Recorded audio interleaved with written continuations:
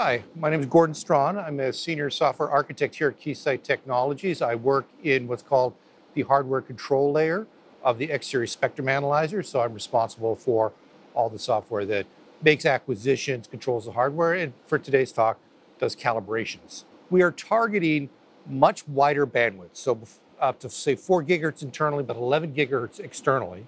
Also with our extender heads up to 110 gigahertz. So this gives us a lot of challenges internally.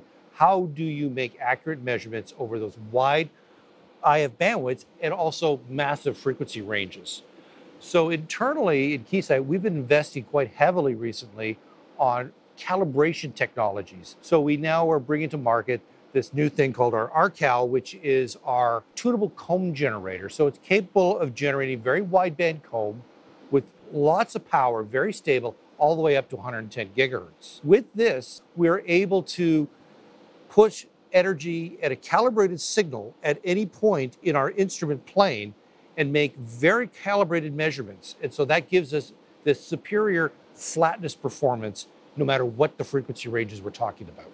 So what the customer is going to see is they're going to see very excellent amplitude accuracy, no matter what their frequencies are, what RF paths they are in the instrument, whether they're going through the pre-selectors or E-attends.